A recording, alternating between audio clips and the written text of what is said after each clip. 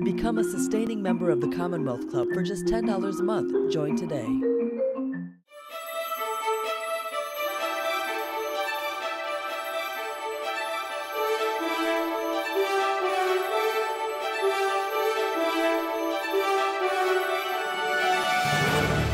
Hello and welcome to today's Virtual Commonwealth Club Humanities Forum program. My name is Dacher Keltner. I'm a faculty member of UC Berkeley's Psychology Department and founding director of the Greater Good Science Center and host of the Science of Happiness podcast, and I'll be the moderator today. And what a privilege it is.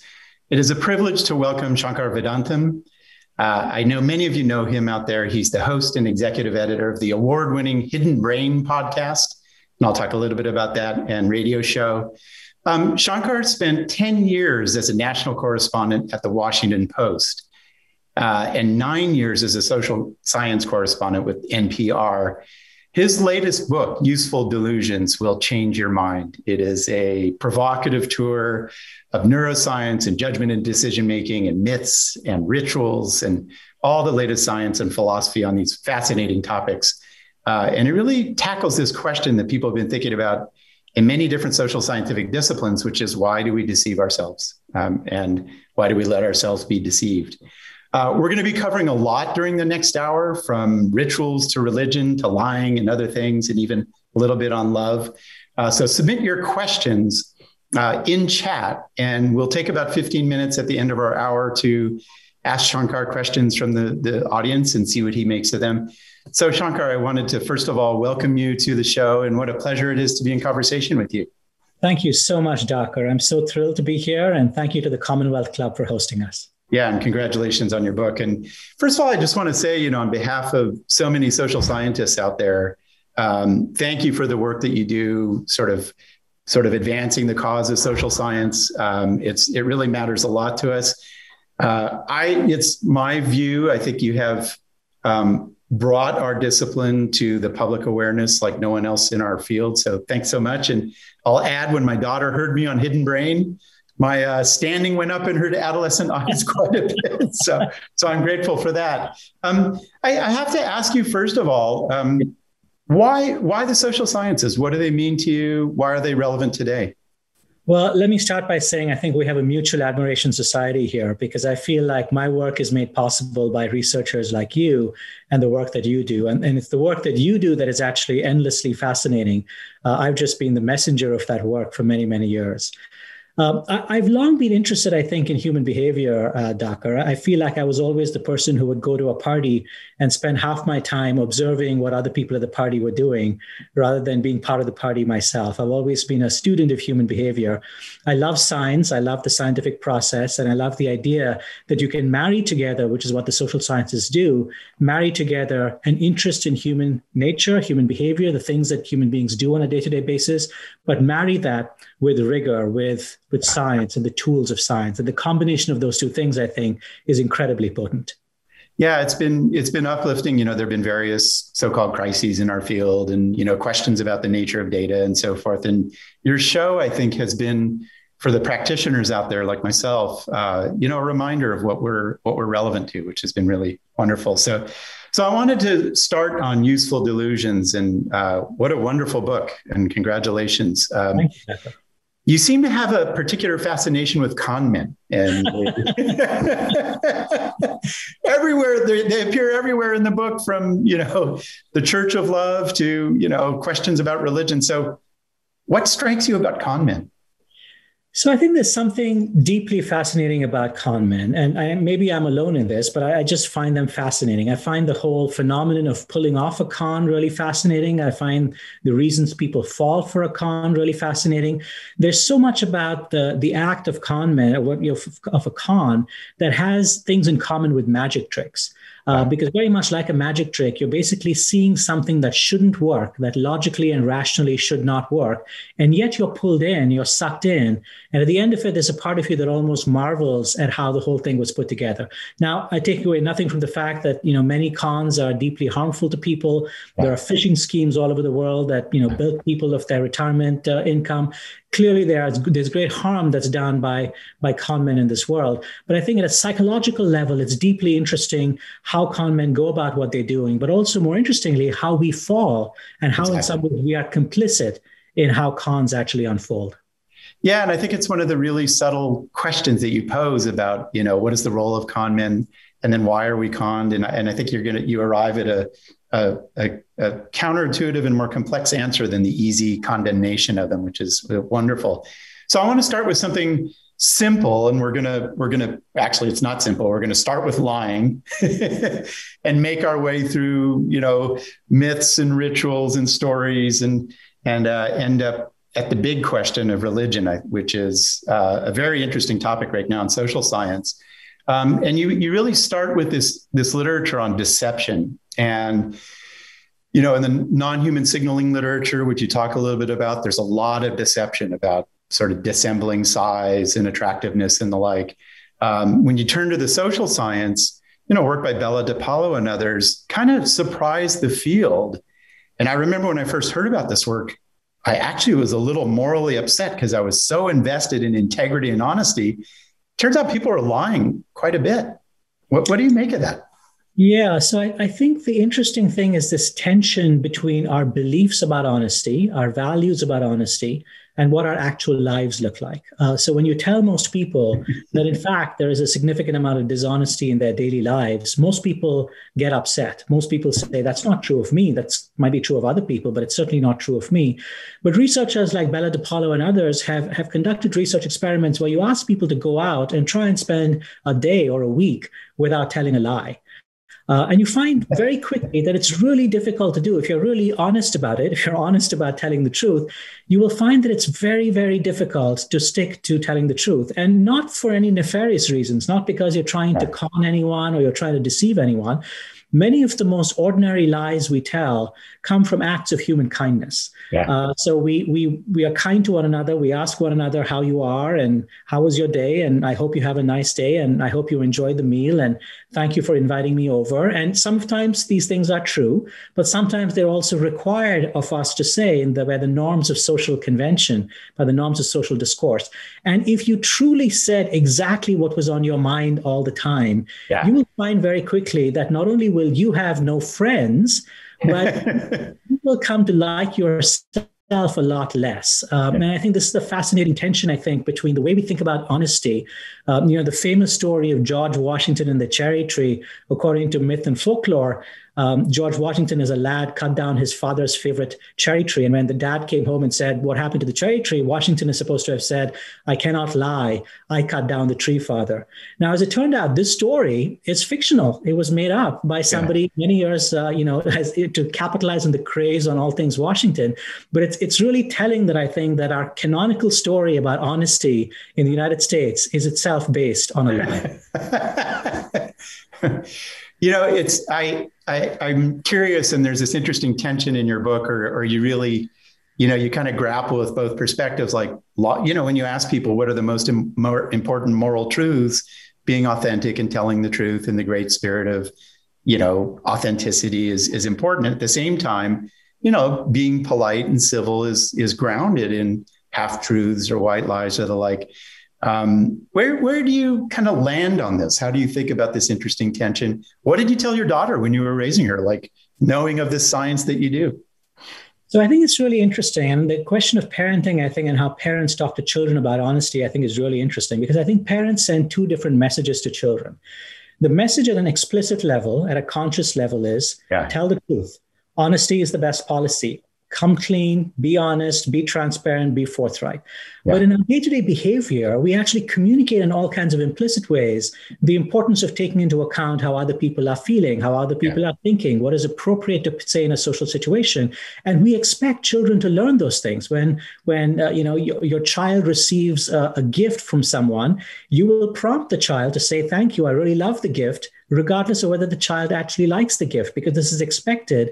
If the child's grandparent gives them something, it's appropriate for the child to say, I think this was really thoughtful. Thank you, grandma, for this wonderful gift. Not, this was the most tasteless and silly thing that I could have imagined. Why are you giving this to me? Yeah. So I think we have these conflicting messages when it comes to honesty. Very often the implicit is carrying the message of how we're actually behaving, and the explicit is carrying the message of how we think we're behaving. Yeah. Well put. One of my favorite scholars on this, and I don't know how much you've read of him, is Irving Goffman, just about, the dramas of public life require these performances that children find their way in. Yeah. I wanted to talk to you about the placebo effect, and it was really striking to me. And I loved your take on it because, when you are in the world of social science, or you're studying meditation or mindfulness, or, we do work on the benefits of being out in nature. There's always this question of like, can you beat the placebo, right? And it's hard. I mean, it's actually hard often for meditation to beat really tightly controlled placebos. And you cite these amazing studies of, and it kind of dispirited me having gotten knee surgery, but a placebo twice, I was like, what? So, the placebo, the knee surgery condition does as well as knee surgery. You get the same result with heart surgery. It made me think a lot about, the work on SSRIs that shows that they're having trouble beating placebo in terms of, dealing with major episodes of depression. Mm-hmm. What do you make of all this? Like, why is the placebo actually maybe a good thing to be thinking about in healthcare? Yeah, so the pharmaceutical industry has long used placebo-controlled trials to judge the efficacy of medications. And so before your drug gets approved by the FDA, you have to have 2 positive trials where you're basically showing in a controlled setting, you're giving half the group sugar pills, half the group your medication, and your medication is outperforming the sugar pills. And typically when the medications don't outperform the sugar pills, we call those a failed trial, and we say, all right, the medication doesn't work. In reality, what we should be saying is that the effectiveness of the medication is limited to the placebo effect. So when medication equals placebo, it doesn't mean that there's no treatment effect whatsoever. It means that whatever treatment effect you have is limited to the placebo effect. Right. As it turns out, that effect is far from zero. Yeah. And as you hinted at a second ago, this is true not just when it comes to pills and medications. It's also true with all manner of different kinds of medical interventions, up to and including surgery, which is just, I agree with you. It just seems astonishing that that's the case. But there have been very few placebo-controlled surgery procedures that are conducted, procedures to evaluate the efficacy of surgery, where you're conducting essentially sham surgery in one arm of the trial and quote unquote real surgery in another arm of the trial. We typically don't do that. But on the occasions that we have done that, we have found surprisingly that people on the placebo arm who are receiving sham surgery respond very powerfully to the intervention. Now, I want to be very cautious about what this means. This does not mean that all treatments are ridiculous and sham, and there's nothing of value from surgery or medicine. Far, far from that. My book is not a polemic against science at all. It's really I'm a deep believer in the power of science and the value of science. But it does make the case that I think we underestimate how important it is, the relationship between doctor and patient, when we're actually talking about the healing process. We've all been to doctors, I think, who are very smart, who know the latest science, who can tell you about the latest peer-reviewed studies. But you go to them and you come back from them and you don't feel like you've actually been looked after by another human being. You don't feel the hand of compassion extended to you. And I think there's something in our minds that responds to that. I remember, the doctors that I remember the best, who I often think of as the best doctors, often what I'm remembering is their bedside manner. The fact that after, they came and saw me or I went to see them, I left feeling better. I left feeling comforted. Because I think when we think about diseases, there are really 2 elements of disease.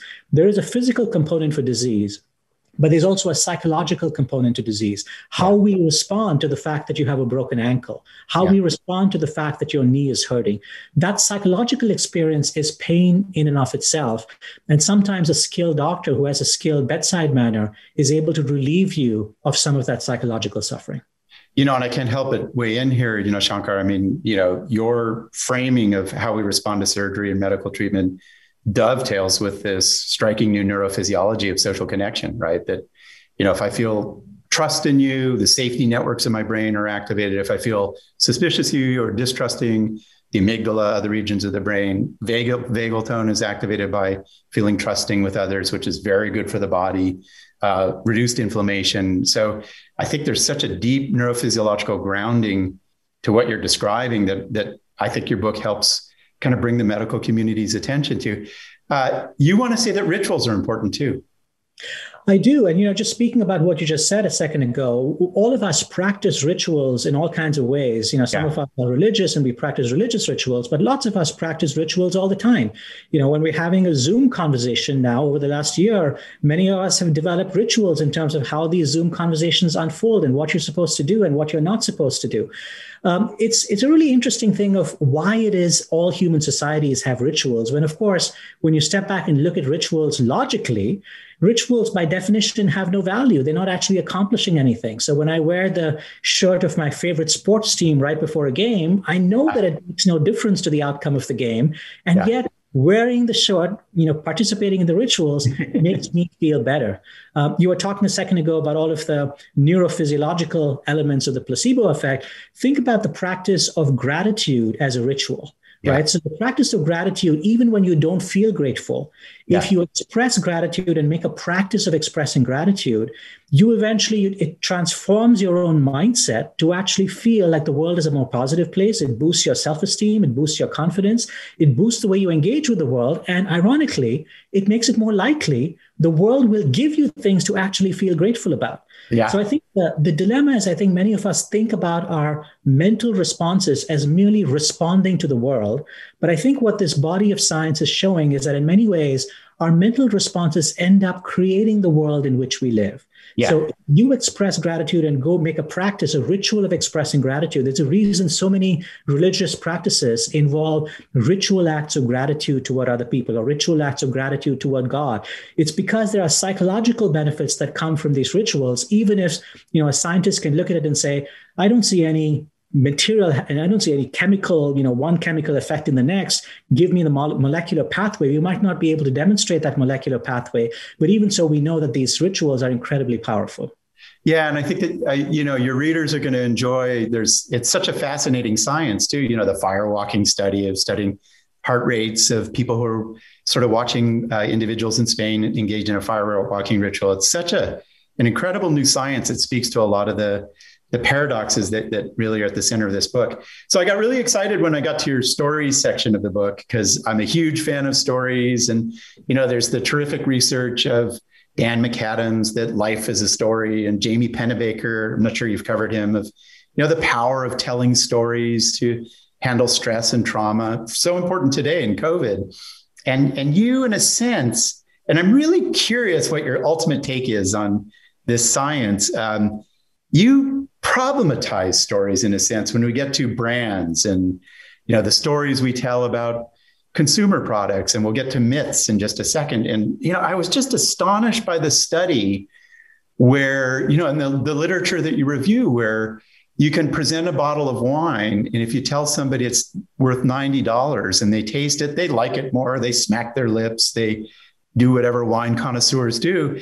And then the medial frontal cortex, a region of the brain that's active during reward, is more activated than if the bottle of wine is described as a $10 bottle of wine. Mm-hmm. And I started to get agitated, like, God.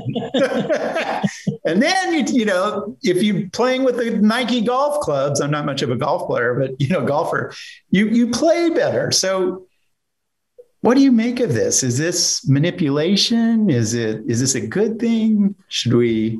Yeah, on Hidden Brain, we actually recently had a 3-part series looking at the power of stories and storytelling and all the ways in which stories are part of our lives.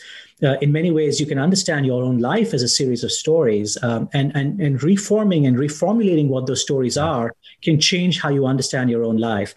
I've come to really believe that stories are an integral part of almost everything that happens to us in our lives. It's absolutely the case in medicine. When you go to see a doctor, part of what you're engaging in is an act of storytelling. But it's also the case when you buy a car or when you buy a bottle of wine or you sit down at a restaurant, you're actually hearing a story of something that is actually unfolding. A few weeks ago, I came by this interesting, this has been out for a very long time, centuries, in fact. It's called The Ship of Theseus. Are you familiar with this philosophical conundrum? So Many, many centuries ago, Theseus was supposed to be a great Greek warrior. And, when he finally returned from his various exploits, his ship was stationed in the harbor as almost like a museum piece. And over the years and decades, the ship, decayed and planks rotted. And when they did, the people took out the rotten planks and put in new planks. Now, eventually, this is the thought experiment and the philosophical conundrum, every plank and every part of the ship of Theseus was replaced by a new plank, by a new piece. And so the question that philosophers, starting with Plato, have asked is this new ship that has been constructed of all new parts, is this still the ship of Theseus, or is it an entirely new ship? Yeah. An even more deep problem is, let's say you could take all of the old parts of the ship of Theseus and reassemble them into a new ship. Is this new ship now the real ship of Theseus because it has all the old parts? Or is the old ship, which has all these makeshift parts put together, is that the real ship? And the reason I'm thinking of this in the context of storytelling, you can draw an analogy between the ship of Theseus and our own lives as human beings. Definitely. So at a very basic biological level, our cells are replaced and turned over and over again. Who you are right now, Dakar, at one point in time is not physically who you were 10 years ago. But more important than that, who you are psychologically now is not who you were 10 years ago or 20 years ago. So when you say, who is Dakar? Who is Shankar? Who are these people that we think of as individuals? When you think of you're the same person, what's really holding this whole thing together are really a series of stories. And we have a series of stories that link who we were in childhood with who we are 20, 30, 40, 50 years down the road. In many ways, we are all sort of walking versions of the ship of Theseus. Just gave me goosebumps, Shankar. That was amazing. When I teach human happiness at Berkeley, that's my last conversation with the students is, life is a story. You are an author, write the story. And it's such a challenge. I want to press back a little on the wine study and then just get your philosophical position on this. This kind of relates to an old question in philosophy, as you nicely described, and then the social sciences, which is, we have these sensory, emotional responses to things out in the world, a taste of wine, a smell of rosemary, a view of a sunset. And I wonder how big you think this story effect is, or this construction effect is, right? How much is really sort of in our kind of basic sensory reaction to things versus kind of this conceptualization of what we're perceiving. What's your position, or how do you think about that? That's a really interesting question. I'll push back in turn just a tad, because I think in some ways you're drawing a distinction between things that might be quote unquote natural or neural versus things that are constructed in terms of stories. I would argue that what's happening at the neural level is also a form of storytelling. And it might not be the kind of storytelling we think of as storytelling, but when I bite into a delicious dessert and it tastes delicious, the dessert has no taste. The dessert does not come with taste. The dessert is just a series of chemicals that are interacting with the receptors on my tongue. My brain is interpreting those signals and perceiving it as delicious. So my brain in some ways is telling the story of the chocolate ice cream that I'm eating and perceiving that story as delicious. Because again, in our evolutionary history, our brains have learned over many millennia that learning to ascribe certain kinds of taste to certain kinds of things is functional. I would argue it's all delusion. It's all storytelling. It's just that sometimes it can be very functional in terms of leading us to eat certain kinds of foods or avoid certain kinds of foods or choose certain life paths and avoid certain life paths. But if that was the case, would you, I mean, we do see a certain degree of universality, in the stories that we tell about things we should fear and things that taste good. How does that make sense with this argument that you're advancing? So there are things, I think, in our evolutionary history that turned out to be very good for our ancestors. So famine and starvation were such common features of our evolutionary past that our brains evolved to pay very close attention to anything that had calories in them. And it turned out that sweet things tend to have a lot of calories. And so over many millions of years, our brains learned to develop reward systems that rewarded us when we ate sweet things because that had a survival value attached to it. Now, as it turns out, in our modern day and age, this is no longer a huge advantage advantage. It's no longer a huge advantage because we're surrounded by a glut of calories. And so something that served our ancestors well, that story no longer serves us well today. But I would argue that it's still playing a fundamentally functional role. So when I tell myself a story about who I was and the life path that I've chosen and how one thing led to the other and how there's a clean linear path between who I was when I was 15 and who I was when I'm 50, that story is playing a functional role of creating a sense of a unifying sense in my life, that I have a sense that my life has a path, it has direction, it has meaning, it has purpose, it's going to go somewhere in the future. I suspect it's all storytelling, because if we truly looked at it and looked at all the contingent ways our lives evolve and change, the truth is that our lives are probably much more chaotic than the stories we ascribe them to. But the stories play a very powerful role in giving our lives purpose and meaning. Wow.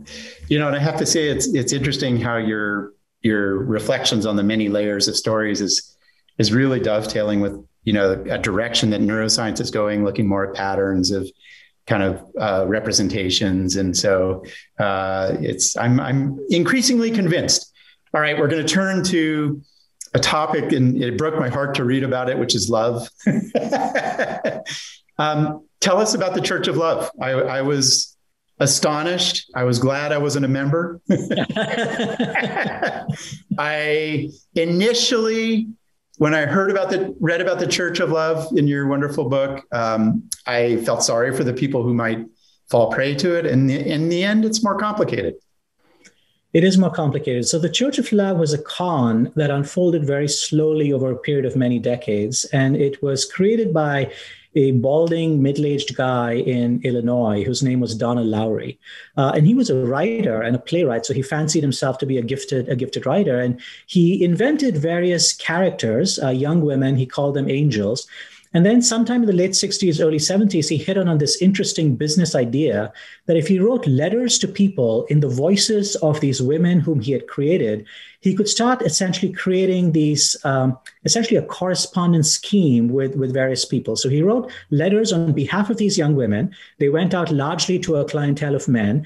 And many of the letters started out sort of just introducing the women, but eventually they became very affectionate letters. They became love letters. They became letters of affirmation and praise. I know you're going through a difficult time. I'm here for you. I believe in you. I want you to do well in life. And for many members, at its height, the Church of Love boasted as many as 30,000 members across the United States. Many of the members, over a period of weeks, months, or years, fell in love with the people that they thought they were corresponding with. So the members often wrote back to the women that they thought were writing to them. They formed and forged very close relationships. The most astonishing part of the story, Dakar, is that when Don Lowry was finally arrested and brought to trial on charges of mail fraud, several members of the Church of Love showed up at his trial to defend him. They actually testified on behalf of the defense. And some people said the Church of Love and the letters from the angels had saved them from alcoholism, from addictions. A couple of people said the letters had saved them from suicide. And I have to say, when I first heard the story of the Church of Love, it seemed like such a bizarre story. And my reaction was exactly the same as yours, which is these poor, pathetic fools. How could they have let themselves be fooled by this con man? But as I read some of these letters and talked to the members, I realized there's a more nuanced and complex story at play. And certainly the fact that people said their lives were saved by this con prompted me to start asking the question, is it possible that at least for some of the members, the Church of Love, in fact, had played a salutary role? Now, that was a very disturbing question for me to ask myself, because I think of myself as a deeply logical and rational person. And the idea that self-deception can ever do any good in the world sort of bothers me to my core. But the more I started to look for examples of this, the more I found many, many examples, much less dramatic than the Church of Love, where self-deception can play a functional role in our lives.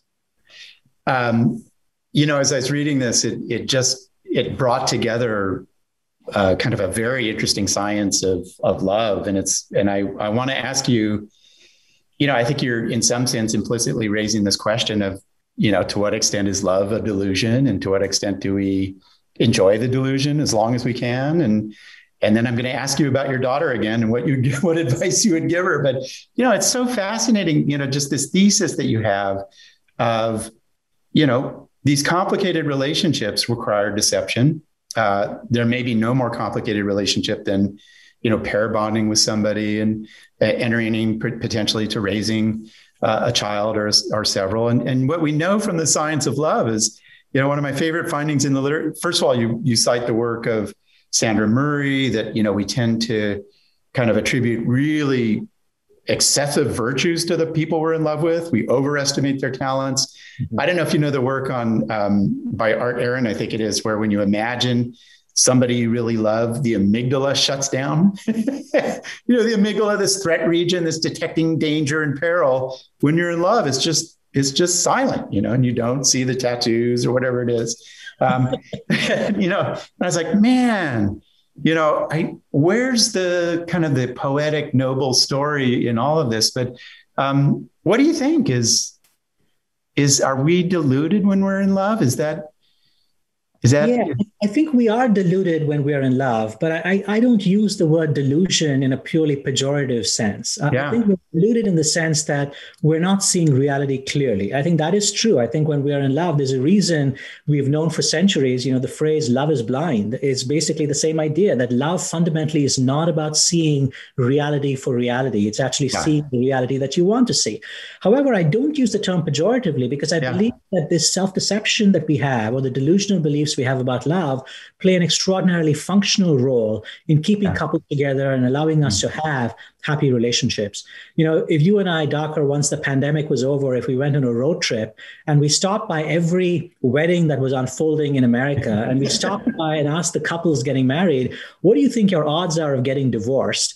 How many people would give you the logical and rational answer, which is 1 in 2 marriages end in divorce. There's no reason why I'm particularly special. So, 50-50. I would wager that anyone who basically says they have a 50-50 chance of getting divorced on their wedding day is probably not going to have a very happy marriage. And I think part of what's involved, I think, in the leap of faith involved in starting a long-term relationship with someone, with all the uncertainties and challenges and ups and downs that life is going to bring, is in some ways an act of faith. And that act of faith might not be exactly what reality, it's not about reality, but in some ways it has the ability to construct reality. And I think that's where the love, the self-deception that is inbuilt into love is incredibly powerful. And of course, I'm sure we're going to talk about this in a moment. Nowhere is this more powerful than in relationships between parents and children. Yeah. Well put. All right. I'm going to put you on the spot. Speaking of parents and children, you have one daughter or? I do. So in light of this science, and she comes to you for the wisdom on, not only the meaning of life, but what really matters to young people, which is love. How do you translate this science into wisdom for a young person? So I think, there's 2 ways to sort of understand the parent-child relationship. And you can understand it very scientifically, and you can understand it just through experience. And I think the 2 things actually provide you with different answers. Yeah. From a very scientific level, it makes perfect sense that a process of natural selection would prioritize 2 things above all else in organisms. One is the drive to survive. So in other words, once you're born, you would build into organisms an incredible survival mechanism so that organisms of all kind, try and survive as long as they can. All of us have a very powerful survival mechanism. We're descended from a long line of survivors, of people who survived and various other species that survived all kinds of threats. The second thing you would want to build in is an insane love for your offspring, because your offspring are the way your genes find a way to go from one generation to the next. And so again, if you were designing, I have this thought experiment in my book. If you were designing a line of self-replicating robots and you wanted to send them off to live on some distant planet, and you were never going to see them again, but you wanted to ensure that they would survive and thrive into the future, you would want to build in these two biases. You would want them to have a mad drive for survival, survive against all the odds. And second, have an insane love for your offspring, protect them at all costs, believe that the wonderful things in the world. And this makes perfect sense from an evolutionary perspective.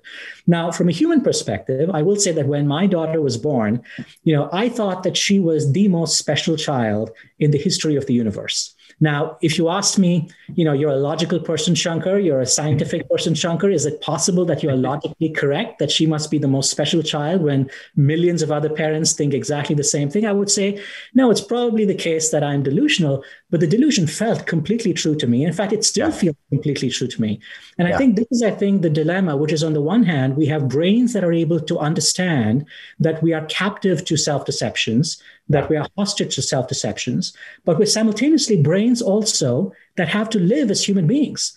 I fall in love. I love my child. I love my sports team. I participate in rituals. I reach for, theories that help me explain the world or stories that help me explain the world. Because besides being a science journalist and interested in science, I'm also a human being. And I go through life, sugar doesn't taste less sweet to me just because I know the brain's reward systems are lighting up when a certain chemical signature hits my taste buds.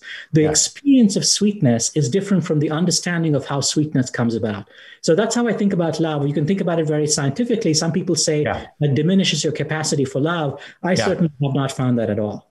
Yeah, I wholeheartedly agree. I don't know if you know, there's this remarkable work coming out speaking of this kind of special kind of transcendent experience that you talk about early in raising a child of Feldman coming out of Israel, which is that, mothers, fathers, gay relationships, straight relationships. Now, once you have a baby, 6 months, both parents get this boost in oxytocin, this wonderful neuropeptide that helps us feel oceanic towards each other and see the beauty. And despite the spit up and sleep deprivation and everything, it seems to be. But it's not probably despite the sleep deprivation and the spit ups. It's probably because of the sleep deprivation and spit ups. Because in fact, if parents did not have this insane delusional love for their children, parenting is incredibly hard to do. It's time consuming, it's expensive, it's difficult, it's annoying, it's frustrating, you lack sleep. If you didn't have this insane delusional love for this other creature, if you're just doing a cost benefit analysis on a day-to-day basis, you're out. Well, be out of there. And so nature has realized this. And so nature has endowed us with a delusion, which in some ways is deeply functional. Yeah. And supported by my favorite neuroscientific discovery in the 1990s of oxytocin. I have a few final questions, and then we'll get into the Q&A from our audience. And I hate sharing the floor. This is so much fun, but I'm very eager to see what our audience members are thinking about. You have this amazing section on myths, and it's interesting. In a lot of Western societies, if you will, and East Asian societies, we think that we've kind of moved from the age of myth and we're in the age of enlightenment, and now it's the scientific era. And myths are always with us, right? And myths about our identities or our cultures and what is sacred to us. And you chart, again, both the kind of the sort of the awe-inspiring power, but then the peril of the myths and the paradoxes as part of your title of, suicide bombers have these myths about the sacred relationship that they have to a political cause. Mm-hmm. We have myths in the United States about the fact that maybe this is a meritocracy or there's always upward mobility for anybody, and social science is posing problems to that myth. Mm-hmm. I struggled with this because there are also myths that we just saw in the recent political election, right? That, the myth of the election was stolen, despite the fact saying there was no such evidence. So how do you grapple with this inevitable tension that you're always grappling with respect to myths, that they're so powerful, they give us a sense of what's sacred, they can lead us astray? Yeah, it's a great set of questions there, Dakar. And let's just look at the myths around the nation state, because you brought up the idea of the nation state. Let's imagine you have an anthropologist that comes to us from another galaxy, not just from another planet, but from another galaxy. And this anthropologist travels through vast realms of, space and time and, millions of light years, and arrives at this tiny, tiny, tiny blue planet around this lonely planetary system, around this lonely star. And they come to this planet and they find there are 8 million species on the planet. But one of these species believes that it is so special that it has divided up this planet into 190 different territories. And these 190 different territories are seen as so important and so secret that this one species is willing to go to war and destroy not just one another, but destroy the entire planet with nuclear weapons, because they believe so fervently in the integrity of these 190 little human creations. Now, of course, when you think about it this way, surely the anthropologist from another galaxy is going to say the nation state is a profound delusion. Clearly, it is a delusion. It is, in some ways, it's a creation of the human mind. Nations are a creation of the human mind. I think when you think about the myths of the nation state, there are two ways to sort of think about it. if there's a challenge that you're experiencing in California, let's say, for example, the COVID pandemic is out of control in California, but there's a huge vaccine manufacturing plant in Maryland. When you're part of the same nation, the myths of the nation allow the nation to help each other. So people within the nation, someone from Maryland can say, someone from California is somebody who I should care about because we're part of the same construct. We're both Americans, right? So, the nation accomplishes a number of things because it allows large numbers of people to work together, to work cohesively together. Many of the things that nations build together, infrastructure or enterprises or great cities or great art, are made possible by the fact that we are sharing in this myth. It might still be a myth, but it's shared by so many people and believed by so many people that it produces reality that is incredibly powerful.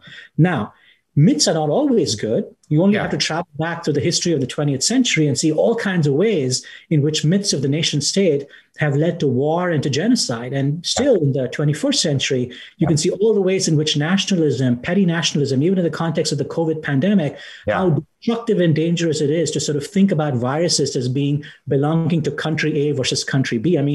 It just, frustrates me no end when people talk about something being a virus belonging to one country, as if in some ways the virus is respecting the borders that human beings have invented. Yeah. I think the tricky thing is wanting to come up with a neat answer that basically says the myths of the nation state are always good or the myths of the nation state are always bad. Yeah. Myths are powerful and they have an immense ability to stitch people together, but that power to stitch people together can clearly be used for good, but it can clearly be used for great evil as well. So when it comes to the myths that you talked about, the myths of, that led to the insurrection, for example, on January 6th, I think it's important to confront these myths partly because they are powerful. But I will say one thing, the way we go about confronting these destructive delusions is we often have the wrong approach. We believe that presenting people with facts or arguing with people or showing them contempt or sitting in judgment of them is the effective way to dismantle these delusions. I would argue that that's completely ineffective. Far more effective would actually be to exhibit compassion and to exhibit curiosity and to ask the question, not just what is the delusion, but what is the psychological purpose that the delusion is serving? Because you have to get in some ways one level underneath the delusion to see the anchors that are holding it in place. If you don't get one level under the surface, if you're only at the level of the delusion, you're very upset by the content of the delusion, but you're not going to be very effective at dismantling it. Yeah, and it's such a rich commentary on the culture, quote, the culture wars of today, Shankar. And I applaud you on it. We try to think about it as conflicts and values, but it really may be just two different approaches to representing reality. And there's kind of a more data-driven, empirical, statistical, et cetera, that you and I might gravitate to. And then there's this mythological approach that, that has a deep power and both are needed, both are true. And it's hard to make progress in speaking across these divides with these two different epistemologies. It's fascinating. Yeah. Doctor, I think you and I are old enough to have lived through the 9/11 attacks. And I think both of us remember something remarkable happened psychologically to the country in the weeks after the 9/11 attacks, which is it was a moment of very bitter political polarization in the aftermath of the election of George W. Bush. But when the 9/11 attacks happened, the next day, nobody thought of themselves as being Republicans or Democrats. Suddenly, everybody thought of themselves as being Americans. And it's not that being an American is somehow a greater or more accurate reality than being a Republican or a Democrat. In some ways, these are all human inventions. Political parties are human inventions. Nations are human inventions. It's just that when we pick and choose which myths we subscribe to, they can change our relationship with one another. So I think when we think about the conflicts we're having in societies, we often make the mistake of assuming the way to confront those is to basically dismantle the myths. Whereas a more effective way might be to ask, what is a better myth that can replace the destructive one that we have? Yeah, and I hope listeners out there are taking that into consideration. I think coming out of COVID, it's going to be an interesting time to be thinking about our culture's myths, if you will. Mm-hmm. So my final question before we turn to the wonderful questions and observations from the audience that are streaming in has to do with the grand delusion, which is religion, one of your chapters. And it's this fertile area of social science. Thank goodness. I think it's one of the most exciting areas in archaeology and big data and evolutionary thinking. And you refer to the work of people like Azim Sharif and others. And I want to kind of just get your thoughts on this interesting tension that really I always begin my social scientific treatment of religion in, which is, on the one hand, religion is a human universal. Robert Wright's Evolution of God, really nice treatment of how in almost every society that's been studied, there's some kind of cosmology and supernatural force. It's good for health. There's pretty good data. It's good for lower levels of depression. It boosts happiness. And then there are the new atheists, if you will, or the skeptics of Hitchens and Richard Dawkins and Sam Harris and others that, religion is this toxic delusion, and you can cite evidence for that. Such a complicated story. Where does the social science you treat in Useful Delusions lead you in sort of tackling this question of what we make of religion? Doctor, I think the problem that many people have when they talk about religion is they start by asking themselves, do I believe in religion or do I not believe in religion? Yeah. That's a fine question to ask. Yeah. But in many ways, it's actually not the most interesting question to ask because, okay, you believe in God or you don't believe in God, fine. But then people go out and start becoming prosecutor where they look for evidence to back up their particular point of view. Yeah. The more interesting question to ask is what you just observed. Why is it in every human society you have beliefs in the supernatural? And this goes back not just in contemporary times, it goes back hundreds and hundreds of years, thousands of years. And the myths have changed, the gods have changed, the religions have changed, but the capacity of religion to flourish has not changed. And just from a purely point of view of curiosity, isn't this a wonderful and curious thing? And you ask the question, why is this? Why would this happen? There has been a wealth of new social science research that has suggested that religion in many ways is a social innovation that plays a profoundly useful role in helping to regulate societies in different kinds of ways. It may be that the formal religions as we know today came into existence as humans were transitioning from being, nomadic hunter-gatherers to being larger groups of people. So when we transitioned from being bands of 150 people to 1,000, 2,000, 3,000, 10,000 people, we came into contact now with many more people who were strangers. And now the social systems, the rule of law and norms and police departments that we have didn't exist then. So religions in some ways arose as a way to regulate human interaction, as a way to create in some ways a set of laws that people could ascribe. Now, as it turns out, the human mind has all sort of the hooks and grappling hooks to hook on to religion. It turns out that it fits very well with the psychology of the human mind. Yeah. But I'm just fascinated by the fact that religion in some ways has played such a profound role. I do think that Dawkins and Hitchens might be right in pointing out some of the excesses of religions, but I think they're profoundly wrong in underestimating the role that religion plays on a daily basis. My two political heroes are, the Reverend Martin Luther King Jr.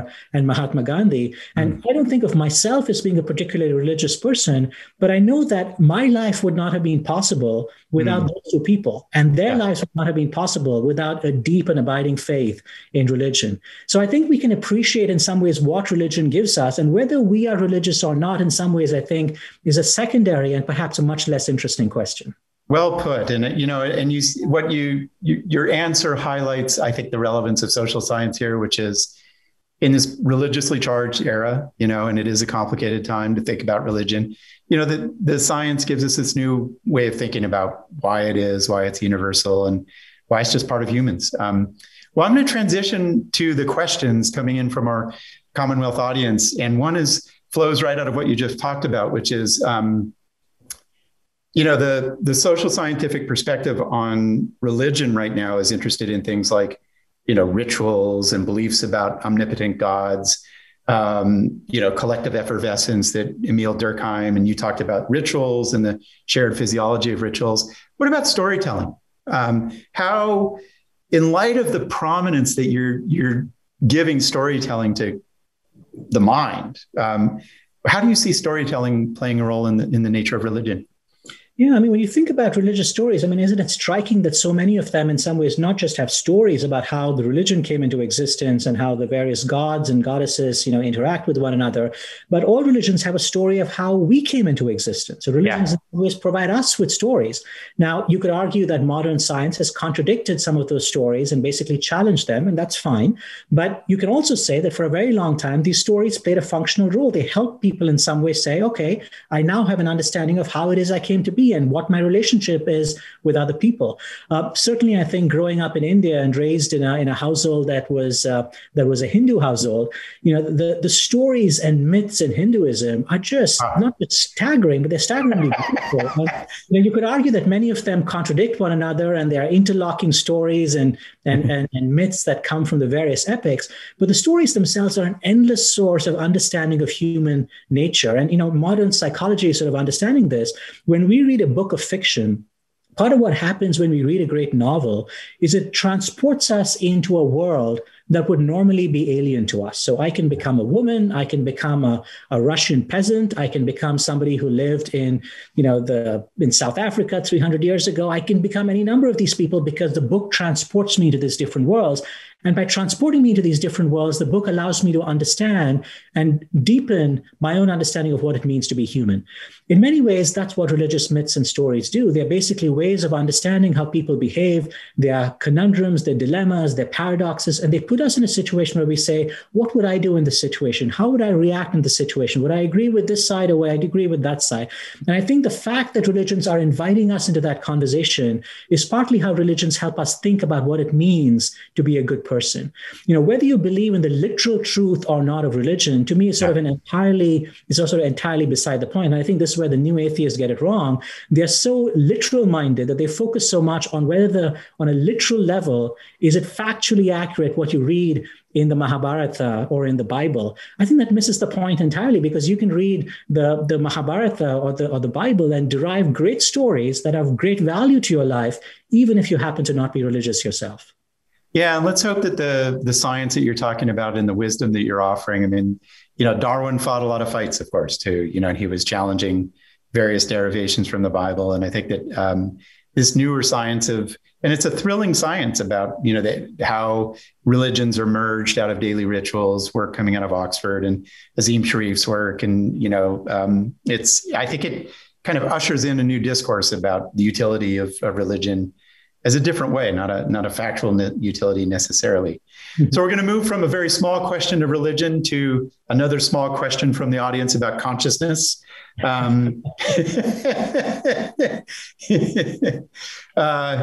Which is, an eternal question or a perennial question. And I love this question, and I'm curious to hear what you have to say about this. In light of what you've been saying, are you willing to say that our entire consciousness is just storytelling? Is consciousness storytelling? Yeah, that's a profound question. And it's a profound question because in some ways it actually has, we could spend the next hour trying to unpack that question. I think storytelling is clearly a part of what consciousness is. I think absolutely it's clearly a part of it. But I think it might also be an element of attention and how attention works in the brain. There are theories that suggest that part of what consciousness is sort of essentially an ability to focus on story A versus story B. So I think, yes, it's partly stories, but which story do you focus on? Do you focus on the story of what your taste buds are telling you, or do you focus on the story of what your spouse is telling you, or the story that comes to you from your culture? At different points, our attention moves from stories or between stories or helps to meld these stories together. So I would say that, I do think that consciousness probably is some amalgam of storytelling, probably with elements of where we focus our attention. Yeah, and it's worth quoting William James, who really felt that attention was right at the heart of consciousness and character and happiness, if you will, or the good life is how we direct our attention. Practical question from the audience, really important. There are some places where we need to tell the right story, the factual story. Climate change, climate crisis is kind of the obvious example. And so the member of our audience is really interested in, what do we do about, how do we use useful delusions, this wonderful book you've written, to think about climate change denial? I mean, how would you take that on? Yeah, it's such a wonderful and important question. Thank you for that question. There's a section of the book actually that talks about climate change and talks about sort of our approach to climate change. And I think in many ways, Dr., I think we've made a mistake in sort of our approach to climate change. And it's the same mistake that we've made when we try to dismantle conspiracy theories or dangerous delusions. We believe that people who are climate change denialists can be persuaded by presenting them with even more evidence. So even though the first 676 peer-reviewed studies have not convinced someone, we believe that the 677th study is going to convince them. And at some level, you have to admit that this is itself a delusion. The fact that the first 676 studies don't work and you think the 677 study does work, that in itself is a delusion. I've often, I'm a sports fan. I don't know if you follow sports, Tucker, but I'm a sports fan. I'm often, amazed when I'm watching football in January in Green Bay, Wisconsin, and you have people, standing in the stands, it's like, whatever, 6 degrees Fahrenheit. And if you're lucky. If you're lucky, and it's snowing, and they're standing there bare-chested with their tattoos on their chest for their favorite sports team. And you have to ask yourself, the question that I often ask myself is, where's the same passion when it comes to climate change? Yeah. When do you see people standing bare-chested in the snow saying, I need to save the planet? And when you think about it, isn't the planet many, many, many orders of magnitude more important than your sports team? Yeah. So why is it that certain things in our culture have managed to harness, in some ways, the passions that people are capable of exhibiting, whereas other things, often the most important things, have not done so? Yeah. And I think the answer in some ways is that we have gone about the process of climate change by recruiting only the logical and rational portions of our minds. And that's profoundly important to do. I'm not taking anything away from the importance of the science and the importance of the science telling us what the right direction is. But it might be that we actually have to harness the power of myth, the power of storytelling, perhaps the power of religion, in some way turn the protection of the planet not just into a cost-benefit equation, but into something that's a sacred value. Because, of course, when it comes to sacred values, what could possibly be more sacred than the survival of the planet? Yeah, so well put. And it was interesting to just feel the culture shift a bit when the Pope, I think, came out with a big treatise on climate change. And and St. Francis of Assisi was a great naturalist or an environmentalist. I think that's a wonderful observation, that we need kind of the power of mythos, as you're talking about. I have to insert a question of mine, and then we come to the time in the program where we'll just take on one more question from the audience. It's this, you take on with all these new studies and these wonderful stories that you've woven together in Useful Delusions. I think one of the big questions in social science, which is, the question of how adaptive are illusions and delusions, or is the organism better served by sort of tracking reality in a faithful way, a factual way, a non-distorted way? This was a kind of a conflict that arose with Shelley Taylor, who wrote a very influential article, with Jonathan Brown, that we need illusions. It's good for us. We're happier if we think we're superhumans and have a lot of control. Where do you stand today after working through all these delusions? Are they good for us? Yeah, I think the dilemma that I've experienced as an author, Dakar, is I wish there was a simple answer to that question, but there isn't a simple answer to the question, because I think simultaneously, yes, it is absolutely the case that some positive illusions and some self-deceptions can in fact be good for us. Yeah. And it's also absolutely the case that some self-deceptions are not just bad for us, but they're profoundly bad for other people and bad for the planet as well. I wish there was a simple way to basically say self-deception always good or self-deception always bad, but I don't think that exists. And in some ways, this makes sense. When you think about what our brains are doing, our brains in some ways are playing a mediating role between our internal needs and hopes and fears and drives and the reality of the external world. And in some ways, we think of the brain as being a computer or a camera or a microphone, but it's actually better to sort of think of the brain almost playing arbitrage between the needs of the internal world and the needs of the external world. Now, if you focus only on the needs of the internal world and you reject the external world altogether, you're going to get eaten by a lion really quickly, because there actually are lions out there. And if you don't pay attention to the lions out there, you're going to get eaten by a lion.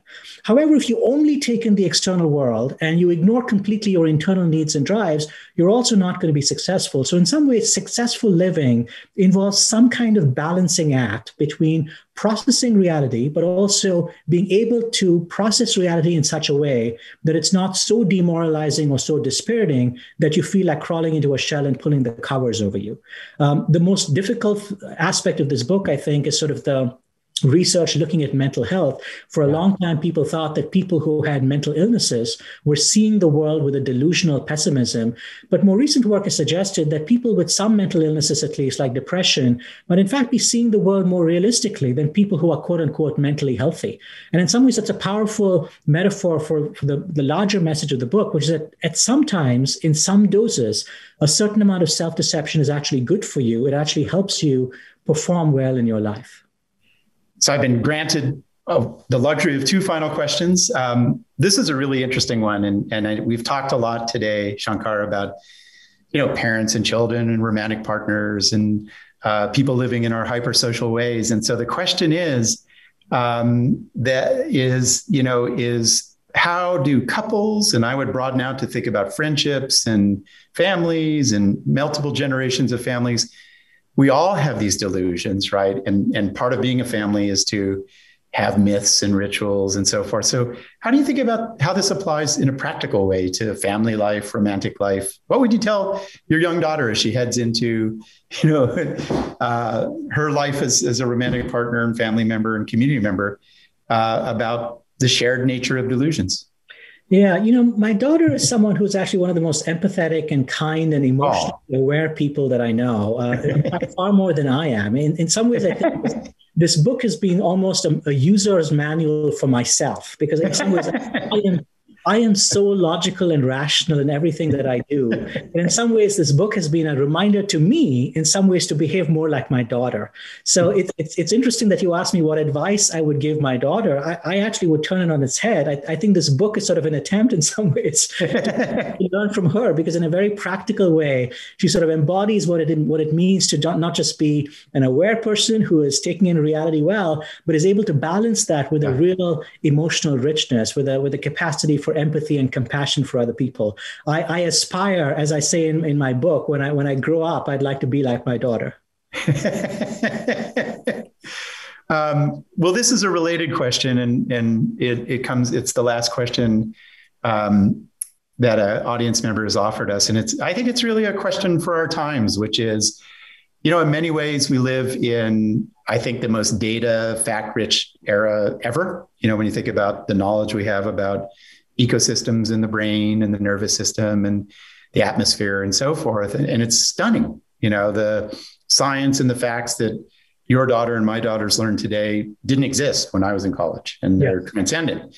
Yes. And at the same time, and I suspect a lot of the audience out there is drawn to that, is persuaded by that. But at the same time, we live in, in particular with the digital world, with the myths that are propagated, the religions that are still alive, the QAnon, and those are the pernicious kinds, but there are all kinds of myths out there that we still adhere to. So what's your Confucius-like sort of piece of advice an audience member asks us, like, to be a full human, how do I navigate these two worlds in choices? There was a lovely line from Sigmund Freud. He sort of once drew an analogy between the mind and the city of Rome.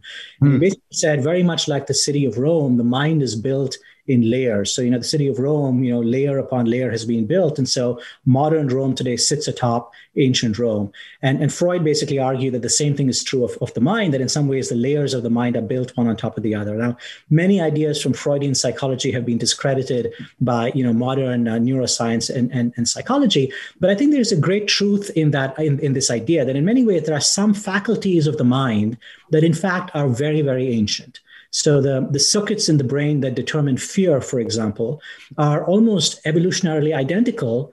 They go back tens of millions of years. And it makes perfect sense, because once nature has figured out how to make animals afraid for their survival, why would you mess with an algorithm that's working beautifully? You would just keep it going forever. We also have some faculties that in some ways are newer faculties. And I think of these as sort of the newer buildings in the city. And our capacity for reason and logic and scientific thinking might be some of these newer buildings in this very ancient city. And I think many of us have this illusion that because reason and science are the skyscrapers of the city that we're in today, that they're all of the city that matters, that they're the only part of the city that matters. But in fact, the new city of Rome sits atop the old city of Rome. All the ancient algorithms in the brain that have been handed down to us by millions of years of evolution still exist in the brain. Our tribal loyalties, our loyalties to friends, our insane affection for our children, our capacity to be moved by myths and storytelling, all of that, those capacities are still in the mind. So just because you have the skyscrapers doesn't mean the foundations have gone away. I think in some ways, a more healthy approach to understanding what it means to be a good human, to be a successful human, is to not think of these two things as being at war with one another, but to ask how can they actually coexist. It's absolutely the case that the skyscrapers of reason and science and logic can in fact see further into the future. They can see better into the future. But it may be that in order to be able to get there, we need to harness more of the ancient mind, more of the world of the mythos in order to get to where we want to go. Well, Shankar, every time we're in conversation, I learn so much. I am exhilarated by your mind's interpretation of the social sciences. And I have to tell you, I'm scribbling notes about the next studies I need to do and things that I need to work on in the lab. So I wanted to express my personal gratitude for all your wonderful work. Thank you, Shankar Vendantam, host of the award-winning Hidden Brain podcast. For those of you listening, I would really recommend picking up Useful Delusions, The Power and Paradox of the Self-Deceiving Brain, Shankar Vedantam's new book. We just scratched the surface of the depth and the cultural histories and the wisdom in it. It's really a wonderful read. And for those of you listening, if you'd like to see more of the virtual programs of the Commonwealth Club, please visit commonwealthclub.org. I'm Dacher Keltner. Thank you so much for joining us with Shankar Vedantam. Thank you, Dacher. Thank you, Shankar.